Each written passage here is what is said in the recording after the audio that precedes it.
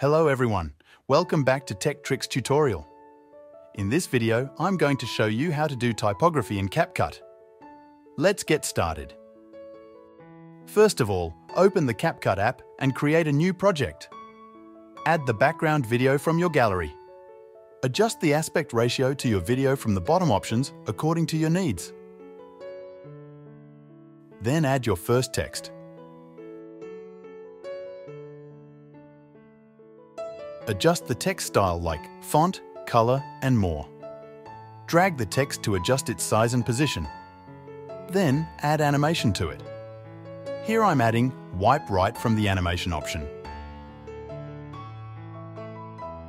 Duplicate the first text and move the second text to the ending animation point of the first. Then select the text to change it and adjust its position.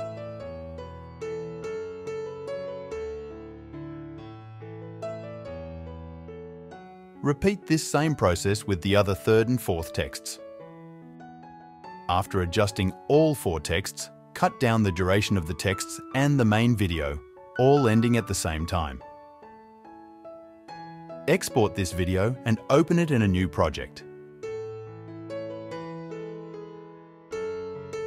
Now add a keyframe at the beginning of the video and a second keyframe at the end of the first word animation. Zoom in the video to the first text. Next, add the Ease in 3 between the first two keyframes from the Graphs option. Add the third keyframe where the second text appears and adjust its position. Here add the Ease Out 2 from the Graphs. Repeat the same process for the next two words. Then add a keyframe at the end of the video and zoom it all out. Add Ease Out 2 from the Graphs option. Export the video to save it, and there you have it. You've successfully made a typography edit from CapCut. If you found this video helpful, please give it a thumbs up and don't forget to subscribe for more tutorials. Thank you for watching. For